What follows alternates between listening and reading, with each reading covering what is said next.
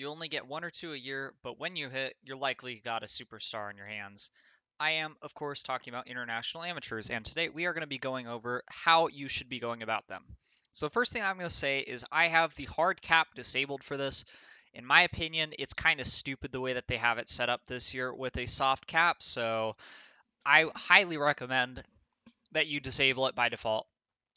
So, generally speaking, it's not worth it to go after several smaller players, primarily because their money is going to be driven way up. So, you're probably not even going to be able to sign them for less than an actual good player. And secondly, because there is some extremely high level talent available in international amateur signing periods, and I highly recommend that you go after those. So, generally, the way I like to identify the top players is sorting by certain potentials. So I'll sort by contact potential, for example, power potential I. I'll also check out who the top fielders are, but generally, because there aren't many pitchers, I'm going to stick to the batting ratings. Now, there are occasionally going to be some pitchers who are worth signing, but the international amateur period is very batter heavy, and this is likely where you're going to see a vast majority of your players. So while these same principles will apply when you have a rare, high quality pitcher, we're going to be focusing on batters because, well, that's the primary thing, and also I don't have any good pitchers in this draft. So we're going to start by contact potential since that'll encompass power and avoid Ks as well, and should give you a general idea of who the best hitters are. So we see here the first guy is Juan Prieto. He's the only 70 grade contact player in the draft. He's got exceptional batting ratings across the board, and this is something else I'm going to make very big note of because it's extremely important, especially for players this young. He's got a really good personality, especially that high work ethic I love to see. High work ethic and intelligence are going to be critical for getting players to develop up to their maximum potential. Those two are going to be the most important things in a personality to get a guy to develop fully. Also notable is while he's not necessarily a great defender, he can play third base adequately. So he's either going to stick at third base or first base. He can probably actually move to right field as well in a pinch, although I wouldn't be a huge fan of that. He's a switch hitter as well, which is great because it'll allow him to have platoon advantage versus both sides of the plate, and hopefully he will develop pretty even splits, which will make him an absolutely outstanding hitter all around. This guy I could see being an absolute star, pretty much like Jose Ramirez, and he's probably going to be a target of ours for his ability to play a position that is not going to be universally playable like first base. His absolutely outstanding bat and his great personality. Now we're going to see who else we've got here. Omar Fernandez. This guy's a really good hitter as well.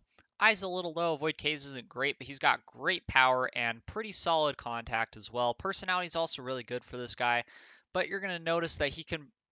Oh, okay, that's interesting.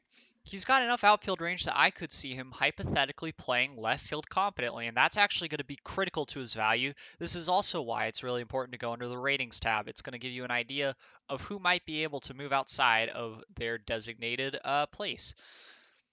And this is seriously big to his value because being able to play left field half decently is much better value than being able to play first base, which is something anybody can do. Now, still, those two positions aren't too valuable on the defensive spectrum, so I'm not likely going to value him that highly. But if we end up having spare money, he could certainly be on our board.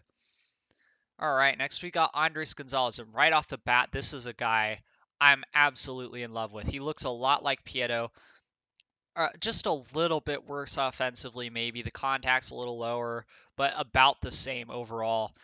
But even more importantly, he's a leader, which is going to be valuable as a good personality trait as well. We see that he's got infield ratings in addition to his outfield ratings. He's not going to be great in the infield, in my opinion. Probably going to be limited to first base without some very unexpected TCRs. Uh, but he does have outstanding outfield defense. This is a guy who can play either corner really well, and with perhaps a little bit of development, can maybe sneak into center field. But I'm pretty happy with that defense. That's going to give him additional value on top of his pretty solid hitting. So we're going to say he's a right fielder with some pretty darn good potential. So maybe not as valuable as a hitter as Prieto, but overall I'd say he's similar, and we certainly are going to have our eyes very strongly on both of those guys. Esteban Sanchez. That terrible personality, leader, work ethic, and intelligence all low, that's an immediate turnoff for me. I'm almost never going to sign unless they are literally miles better in terms of their talent than everybody else, anybody with this kind of personality. It's just going to really wreck their possibilities of becoming their full potential. So we're going to immediately move on to the next guy. Wilfredo Sanchez. Solid hitting.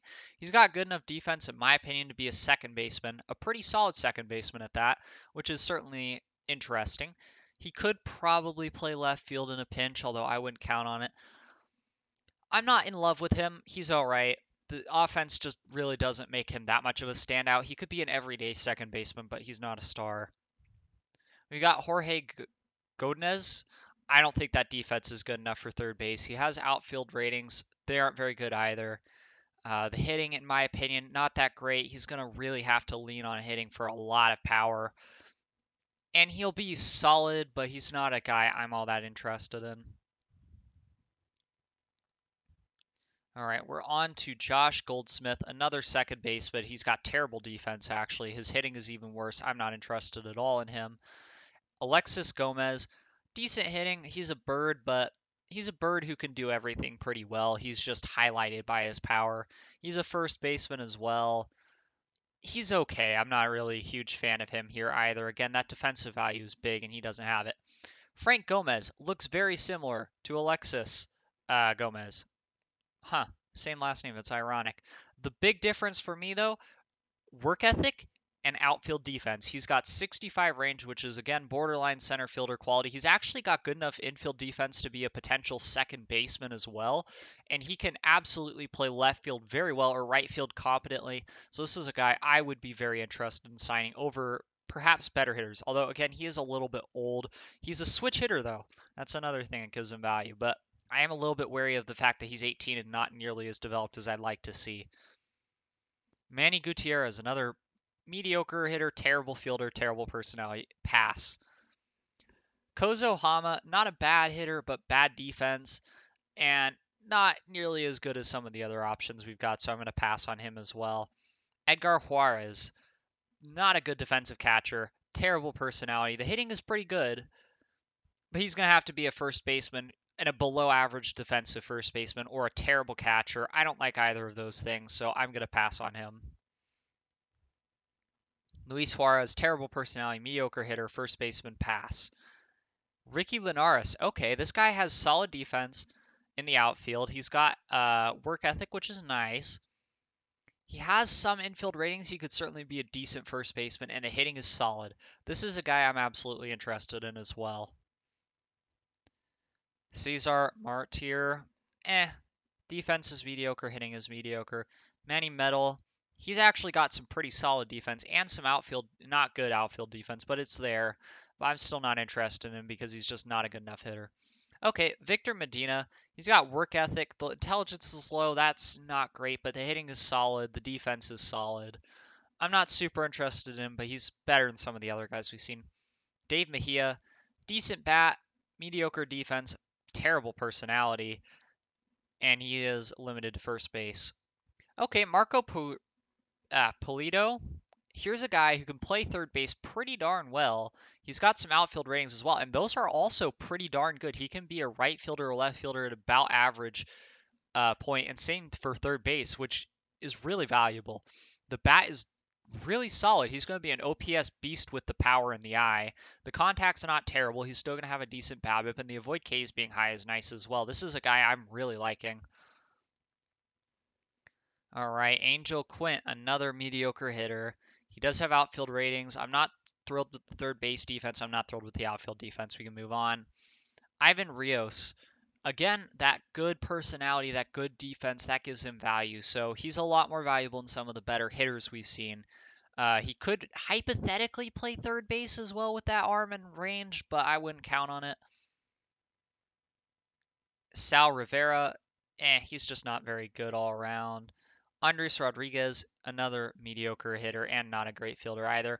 And Hector Trujillo, the power is very good, the personality is solid, the defense is but outside of that power, he's not going to be very good, and I think he's just okay. So let's make a quick short list of all the players that we saw who are good. Juan Prieto, He was very good. Andres Gonzalez, awesome. Love him. Not Esteban Sanchez. I think Frank Gomez we decided was pretty good.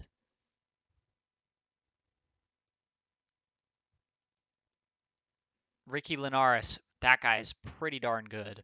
So these guys are going to be our top priorities to sign. These are the players that we think are capable of making a legitimate and sizable impact on an organization at some point in their careers. I'm actually going to take Victor Medina off the short list. He's okay, but he's not quite on par with the other guys. So now we're going to filter by our shortlist and talk about the guys one more time that we did shortlist and the traits that make them so desirable. Here we go, is shortlisted. Okay, so we got Juan Prieto.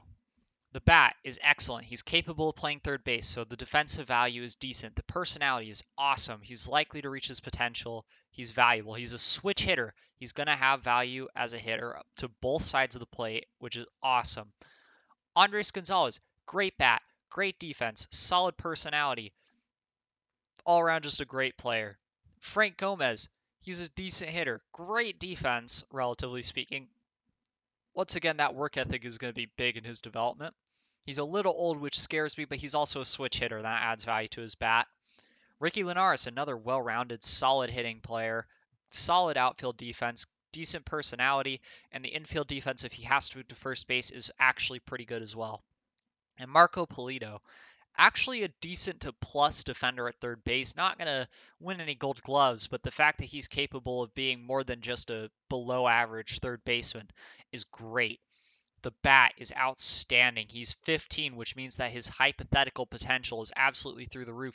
He's versatile. He's capable of playing the outfield in either corner if we really need to move him out of third base. Awesome player.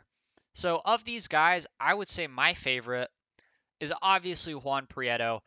It's honestly not that much higher than Andres Gonzalez. I think these guys are both awesome. Prieto, for me, is probably going to be a first baseman or long term, but he's capable of standing in at right field or third base and could be a franchise third baseman if you absolutely need to have him there.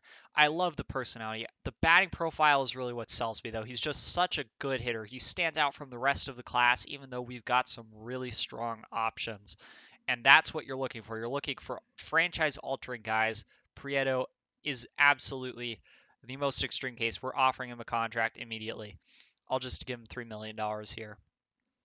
Now, since this is a really stacked class of players, we got a lot of highly talented guys. I'm willing to exceed the cap and not sign anybody next year because it makes more sense to get 5 guys who are extremely talented this year than it does to get one guy who's good this year and one guy who's good next year without exceeding the cap, which would be 2 players. And we also have no guarantees of what next year's class is going to look like, while we have guarantees that we have some really good players here. So Andres Gonzalez, again, that outstanding defense. This is huge because a player, I mean, you could find a great hitter like some of those first basemen we saw, and just that's really easy. You could find great low defensive value hitters very easily, but guys who are great defensive value and great offensive value are extremely rare. So Andres Gonzalez, who's going to provide that extra value in either right field or left field, or possibly even play center field with a much better bat than comparable players, he's huge. So we absolutely have got to get him signed. We'll give him those $3 million. Absolutely worth it. We're already over the cap, but absolutely, absolutely worth it. My next favorite player is easily Pulido, and honestly, he's not too far behind Gonzalez and Prieto. Unlike Prieto, he's actually a solid third baseman, and he's versatile enough to play either corner outfield spot pretty well as well. That's really good. The fact that you could stick him in 3 positions that are higher up on the defensive spectrum and be happy about it is huge. He's also got by far the best eye in his class, great power and decent contact skills as well. He's younger than the rest of the competition, which means his overall value or his potential peak is even higher. His injury proneness is durable, which means he's less likely to suffer due to injuries. And I'm overall really confident in his hypothetical peak. He's more expensive than everyone else, but absolutely worth that extra money. Now, Linares and Gomez, we don't have enough money for both at this point, so we're going to have to choose between them, and that is going to go to Gomez. So the big reasons why are he is a switch hitter and he has better defense. Also, that work ethic is big to me as well. Uh, Linares, of course, has it as well, but if we do a side-by-side comparison here, you're going to see that Gomez is a very similar hitter overall, slightly better on that home run power, and that's the differentiating factor between their hitting abilities. And then you go to the defense, and he is slightly better on the range and actually the air and arm as well. He also has the versatility to play second base mediocrely if he absolutely needs to. So to me, Gomez is just marginally better. I also like that he's a switch hitter. That gives me extra confidence in him. And with that, we have decided who we are signing in this international amateur class. So the big factors, once again, are the absolute outstanding bats, the value on defense, the personality, that one is huge, and of course, the overall capabilities of the player. We've got several here who I think are absolutely generational or close to generational level talents, and I'm very thrilled with them. So keep in mind those three things. I don't know if I counted correctly, but they will let you develop these highly talented stars. And soon you will have a line of these guys on your team making a big impact on your offense and your defense. I hope this was helpful to everybody, and I'll see you guys soon.